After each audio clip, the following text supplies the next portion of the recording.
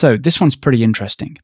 I have a Laravel 10 application here, and on the dashboard, I'm loading users that have blog posts. I'm eager loading those blog posts, and then I'll paginate the users in sets of 5.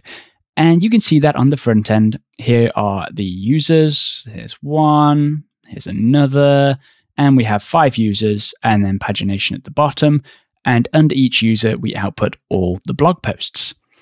We don't want to see all of a user's blog posts. We might only want to see the latest 5 blog posts for each user.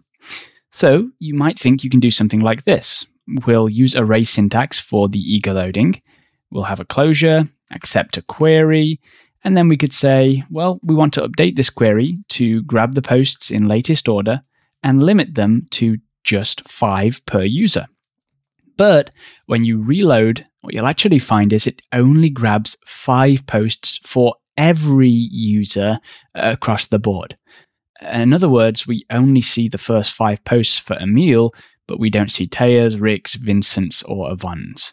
This is due to limits in SQL, and historically, you've had to install a separate package if you want to get around this constraint in Eloquent. But in Laravel 11, all that changes.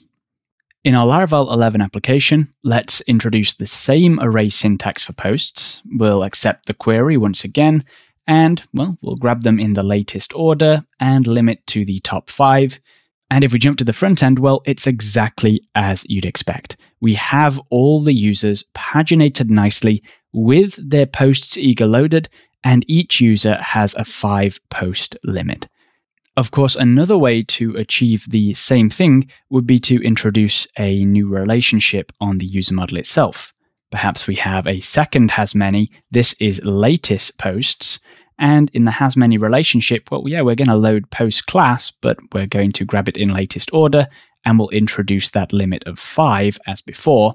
Now we can go back to web.php. We can replace this custom array with latest posts.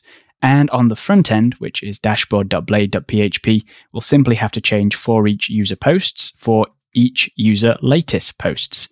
If we do that, well, we have the exact same output on the front end, but we've extracted that functionality to the model.